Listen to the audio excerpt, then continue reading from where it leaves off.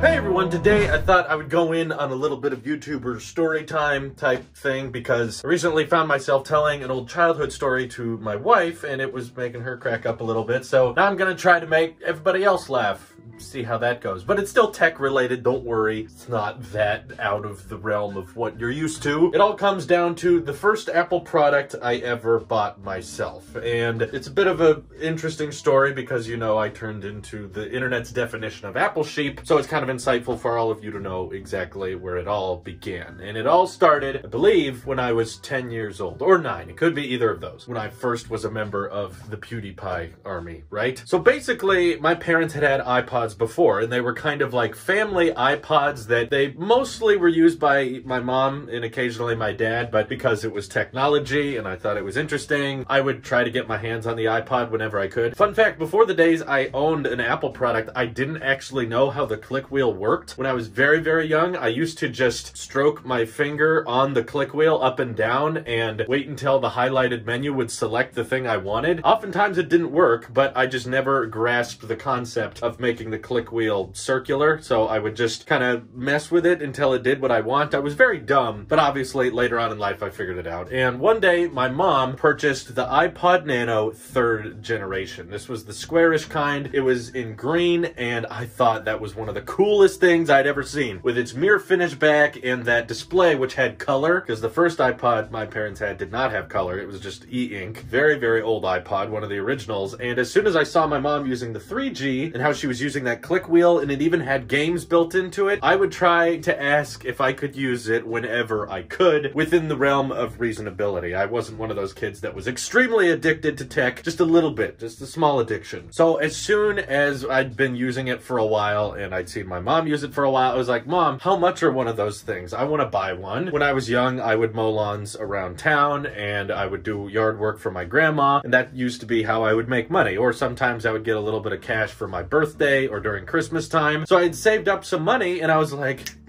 I need one of those things. Mom, can I buy an iPod Nano? And because my parents were responsible, they did not allow me to just buy anything I wanted as long as it was my money. Even if I had the money to pay for something, that did not give me permission to buy that product. And when you don't have a debit card of your own, yeah, that's kind of difficult to do. Anything you want to buy, basically, you have to hand your cash to your parents and ask them to buy it, and that's what they do. But at this very, very young age, I asked if I could buy the iPod Nano, and my mom responded with, well, maybe if you're very, very good and you get straight A's and you do well in school, you can buy one for Christmas. So as soon as she gave that potential in my head, and I'm sure there's more details, like she probably had to talk to my dad about it first, I was set. I was like, okay, next gen iPod Nano, I'm totally getting that as soon as it comes out. So I was pumped. I was really looking forward to that Christmas. And at the time she told me this, it was like June, by the way. So it's not like it was very early. I still had to wait a while, but I didn't quite have all the money saved up, but I realized you could get like higher storage configurations and that kind of thing. So I was just like, anytime I can get money, I'm going to save it for this. And right before holidays came around, Apple unveiled the 4th generation iPod. And my God, my mind was blown. The fact that it wasn't a square and now it was this taller aspect ratio, but it was getting a lot more features at the same time, I was really pumped for that. And I thought the new generation iPod looked even cooler than the 3rd gen. So I was like, well, okay, now I'm even more sold. I watched the event where they unveiled it and everything, and this is where I first started kind of getting into Apple products. So about a month before Christmas, about the end of November, my grades had been good, but before they would purchase it, they did apply some rules. They were like, hey, look, if it's family time and we're all chatting or we're at the dinner table, you're not allowed to use that thing. You can't bring that iPod along with you and use it as an escape device. And of course, I wanted it so bad, I agreed to anything. I was like, okay, yeah, I won't. I'll never use it unless I'm alone and in my room, which was tricky because when I was young, I didn't have a door on my room. It was kind of like the media room and my bedroom. So anytime someone came in, I would always have to put the iPod away and be like, hi,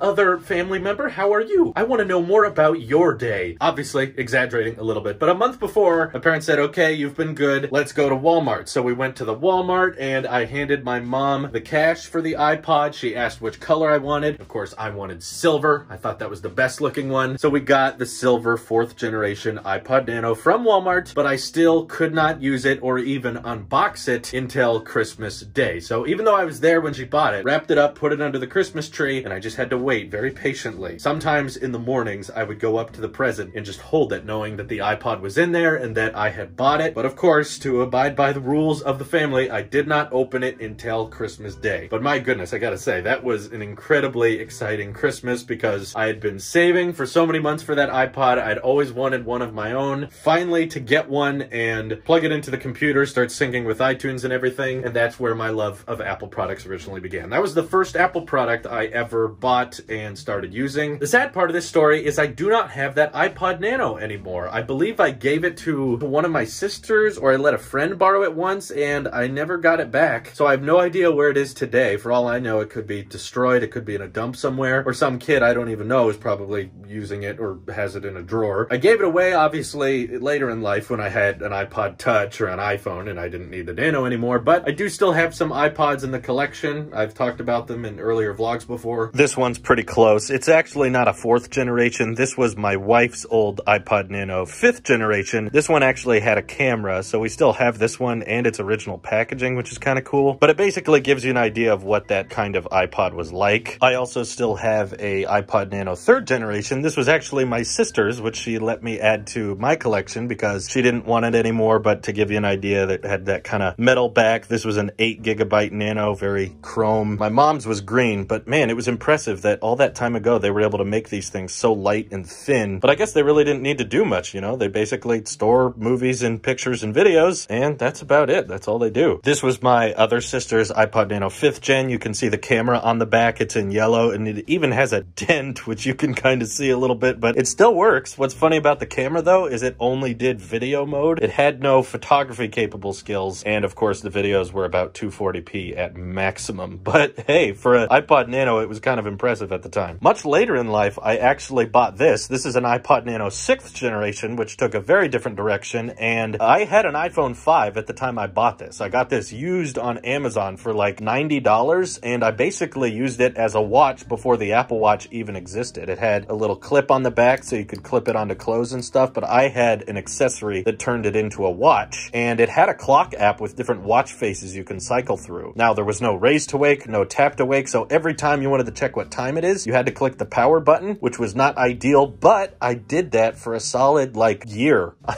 mean, the only reason it doesn't turn on anymore is because one time I was on a hiking trip and I wanted to go in the water for a little bit near a river, and this thing is the opposite of water resistant. So as soon as this thing got in the water, it died and never turned back on, which is kind of sad. But it did store my music. It still took a 30-pin connector and had a headphone jack, despite it being so tiny and very, very light. And this is the last iPod Nano I ever bought. Luckily, I still have it. Anyway, I guess that concludes story time. Thank you guys for watching, and I will chat with you all later. Bye-bye.